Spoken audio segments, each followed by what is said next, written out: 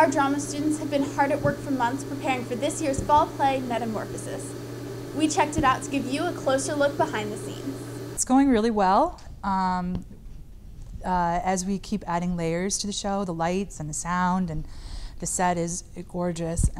The kids' performances just improve and improve, and with costumes. So I'm really looking forward to having a really great weekend with great shows.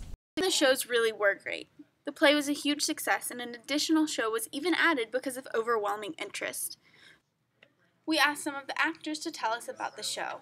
Well, the water definitely added like a whole nother aspect that I don't think as actors we're used to, which was really cool actually. But it definitely took a lot more practice to look natural moving through the water, and it's just a really interesting show. It's tech heavy and it's beautiful and it's really poetic, which makes the language hard sometimes. We also interviewed senior Emma Riley to talk to us about the origins of Metamorphosis.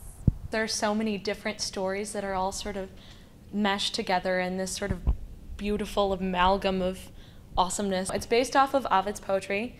Ovid was like a Roman poet, and basically Mary Zimmerman is a playwright, and she adapted all of his poems and sort of meshed them together. The cast performed a series of 25th to 28th. The cast performed a series of successful shows.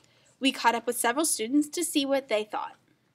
The pool is really cool because it just added to the whole, it just made the play so realistic.